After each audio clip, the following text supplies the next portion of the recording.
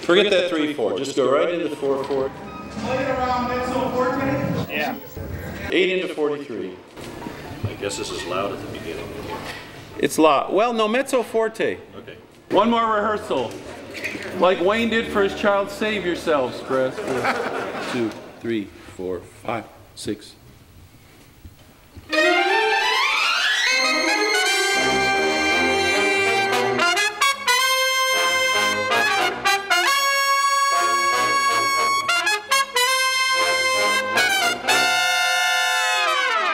Most of the time, we're just there as color stuff. This movie, the whole brass, all the brass, French horns, trombones, tubas, everything, are so out front and so in your face, so...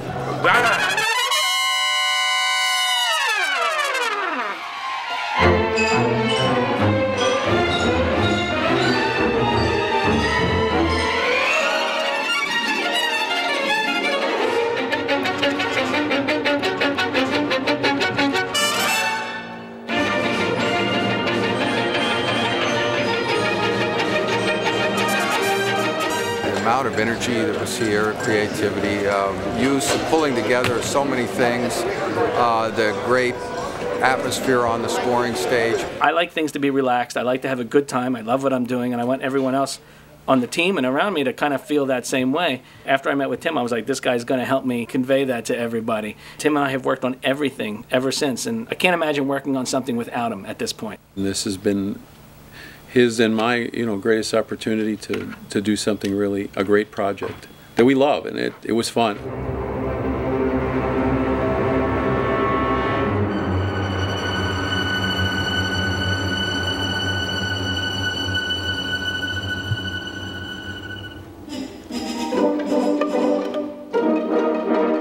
I was looking for a specific sound, and it was kind of keyed into the design of the movie, which is kind of the future as seen from the mid-60s, sort of.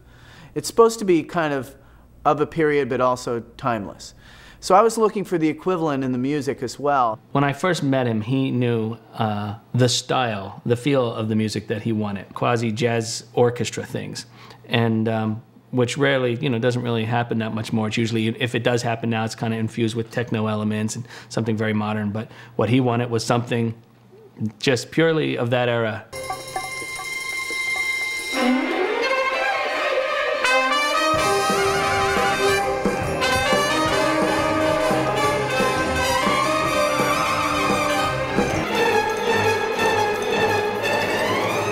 Brad wanted that analog sound, that 60s kind of a sound.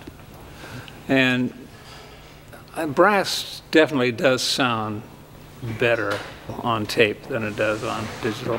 I've been mixing sound since 1946, and I got into film in 1964, I think.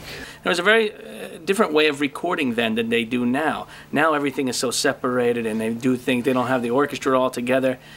Dan is an engineer that came from the days when they used to do it what I consider the right way. You have everyone in the room, you have everyone playing against each other, they feed off each other's energy, and the pieces are so much more musical because of that. And that's why I work with Dan, because he gives me the sound that I know from growing up as a kid listening to music.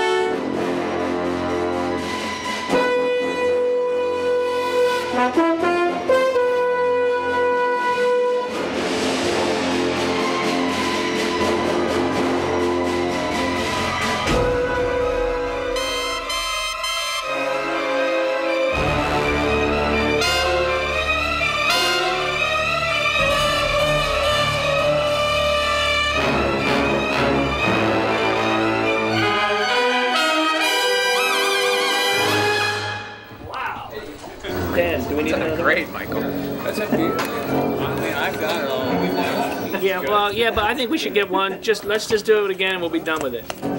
One more. Only one more. Yeah, yeah.